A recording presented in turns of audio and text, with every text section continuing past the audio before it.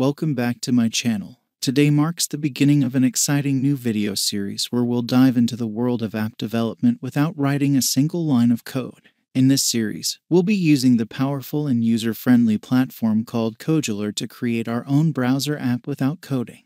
Yes, you heard that right, a browser app without any coding. But before we explore all the incredible functionalities of Kodular, let's start by mastering the basics. In this first part, I'll walk you through creating a stunning splash screen for your browser app.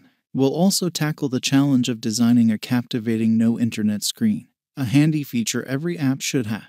No prior experience in app development? No worries. Whether you're a coding novice or a seasoned pro looking for a quicker solution, this series is perfect for everyone.